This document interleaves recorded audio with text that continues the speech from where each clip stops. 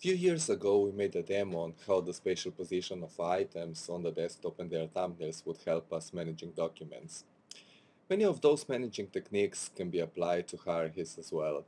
Even if we lose all the positive sides of spatial memory, we can't deny positive sides of hierarchies as well, despite all their lacks described by several researchers.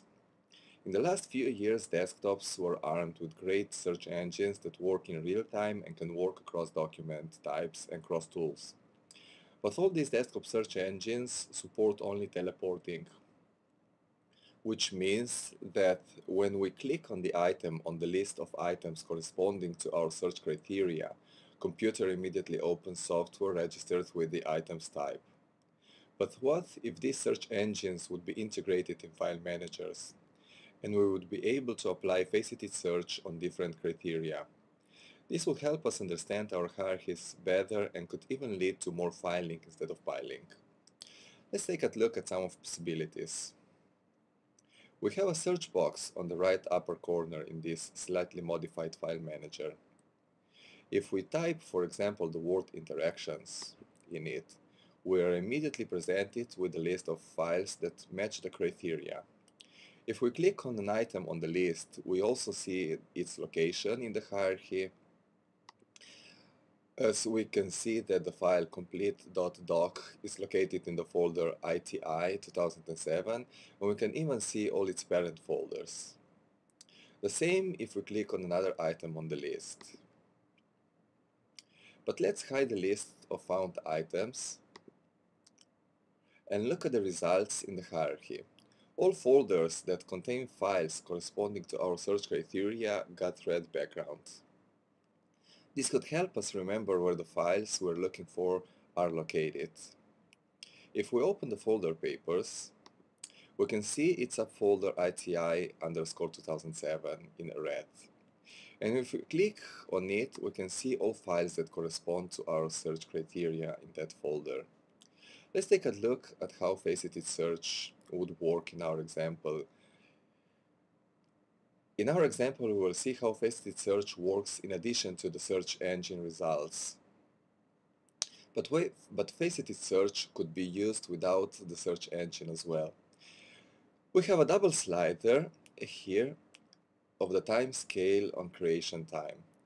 If we drag left slider to the right, for example, all folders and files that were not created in the selected time period become transparent.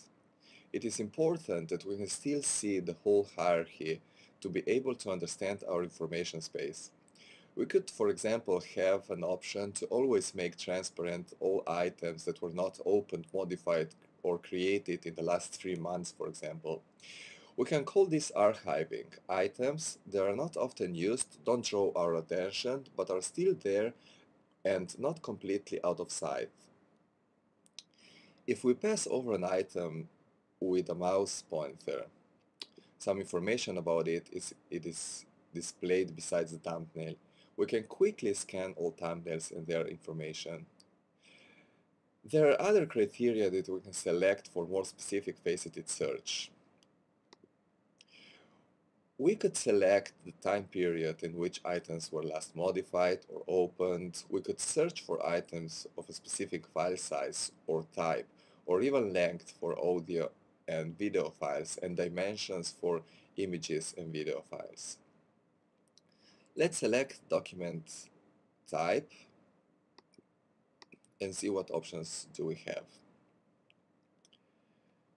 Here we can see file types that exist in our information space. Default option is to show all file types. If we, for example, deselect PDF files, all files of this type would become transparent. We can reset all search criteria by clicking on the X in the search box. This was the end of the search part of this demo, but let's take a look at the feature which is not directly connected with the searching, but we liked the idea from the Jones and Evans book titled Personal Information Management, published in 2008. We often recreate the folder structure. If we follow, for example, a few courses at university, And all of them have the same folder structure in our file hierarchy. And we want to add another course. It would be nice to copy the folder structure only. It can be the same for projects or in our examples, expenses.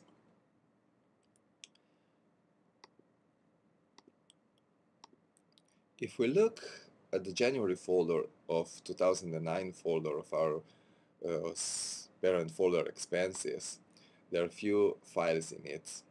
But we would like to have the same structure for the year 2010 with no files in it and no files in any subfolder. If we click on the 2009 folder, we have an option of copying the folder structure only. This option would not be displayed if we click on a file, for example. This demo shows how a real-time search engine and faceted search would help users find their information items and better understand their personal information space. It doesn't address fragmentation of information across different software and formats or even devices, but it addresses some of the problems we are facing while searching for our files. It supports orienteering around the hierarchy as the often used technique for searching with the support of today's desktop search engines.